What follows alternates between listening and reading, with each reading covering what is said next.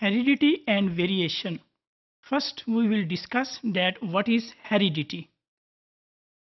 Heredity is actually the transmission of traits from parents to the offsprings.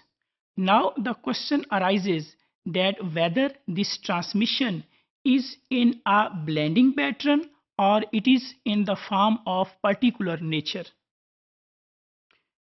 Is inheritance a blending pattern? Till mid of 19th century, the biologists believed that the inheritance is in the form of blending. If it is correct that the inheritance was blending, then it should be problematic. How? That genetic variations would easily diluted during each generation, but the actual was not like this. Blending hypothesis is, according to blending hypothesis, genetic material of the parents it mixes during the process of fertilization. Like if we take the example of the paints, if we mix blue paint with yellow paint, the result would be the green paint. Blending hypothesis was discredited by the experiments of Gregor-Mendel.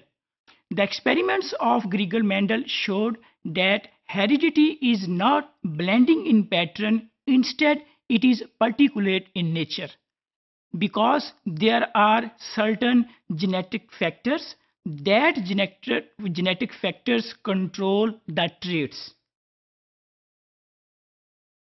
According to a particulate hypothesis, parents pass on the discrete units. Those discrete units, at the time of Gregor-Mendel, he called them the factors, but currently those factors they are called as genes.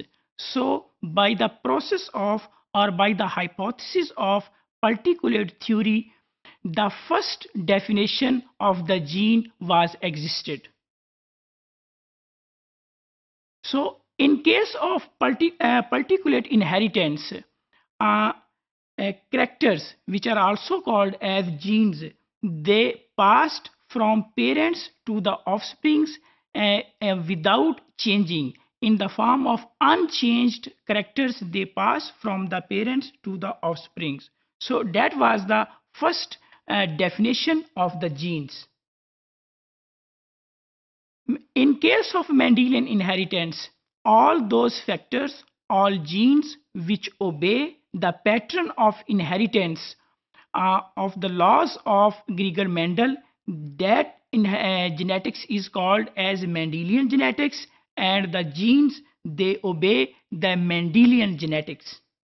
But there are many genes which do not obey the pattern of inheritance which was proposed or formulated by the Gregor-Mendel.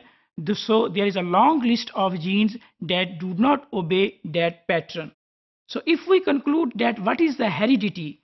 Heredity consists of phenotype as well as genotype. Heredity is the result of the genes. Genes are present on the chromosomes. On the other hand, genes have alleles.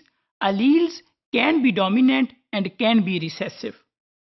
If we conclude about the heredity, heredity is the transmission of traits from the parents to the offsprings, and this transmission is particulate in nature.